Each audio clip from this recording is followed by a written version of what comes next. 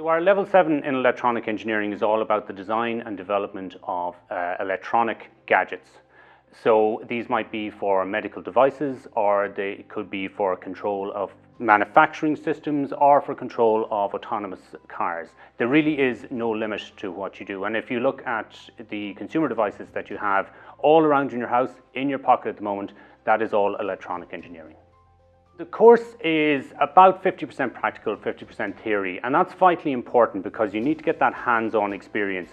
When you go out in the workplace, they will want to know, can you hit the ground running? And this is where we have a huge advantage over the universities who don't do quite as much practical as we do, and therefore you have that little step ahead.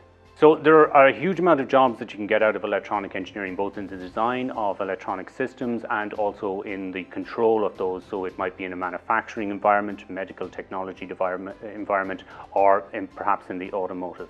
There is a real problem out there with regard to getting electronic engineering graduates, and that has led to a situation where the companies are fighting over our graduates and trying to up the amount of pay that they're going to give them, or up the terms and conditions that they're going to give them, in order to try and get them to come to their company. And of course, once they're there, they have huge opportunities to move to other companies who will always be offering them more money.